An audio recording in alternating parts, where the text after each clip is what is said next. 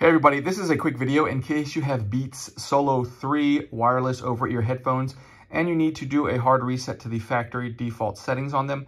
Now you're going to want to do this for one of two reasons.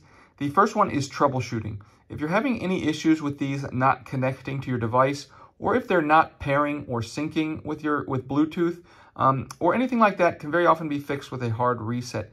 Now you're going to need to set them up again because all of the pairing history will be wiped off and it'll be like they're just coming out of the box. And that's really the second reason you might want to do this. If you want to get them paired on a new device and just start fresh by having them forget all the other paired devices, we can go ahead and do that really easily. All we need to do is we're going to find the power button here, and we're going to find the volume down button on the other earphone. And we're just going to press and hold those buttons simultaneously for 10 seconds. And we'll know it's done because after those 10 seconds, all of these fuel gauge lights here or battery lights here will blink, at which point we can let go. It will complete its reset and we can go ahead and set them up as a new set of earphones.